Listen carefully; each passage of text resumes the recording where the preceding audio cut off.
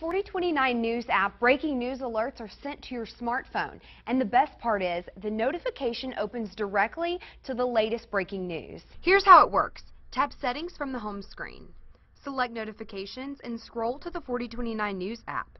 Open that up and make sure your notifications are turned on. Two cool things. When you tap the notification from your phone, it opens directly to that story.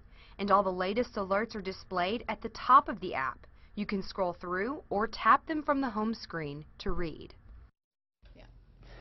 And you can download the app for free right now on iTunes.